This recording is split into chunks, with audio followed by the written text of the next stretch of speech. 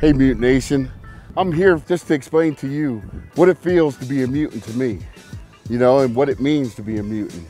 It's just awesome that, this company has basically gave me the keys to their reputation. I walk around and I represent them. They trust me to represent them, to be the professional that I trained myself to become. And shows I needed to win to become a pro.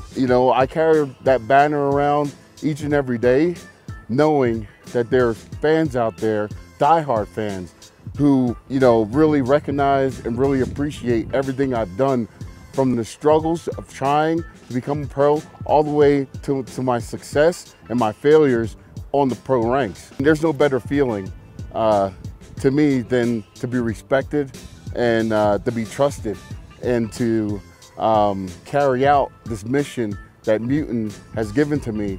Being a mutant and what it means to me, it just means that Johnny is surviving, and Johnny will still try to build his legacy, and Johnny has been given a platform to do this. Hopefully I can do some justice to it.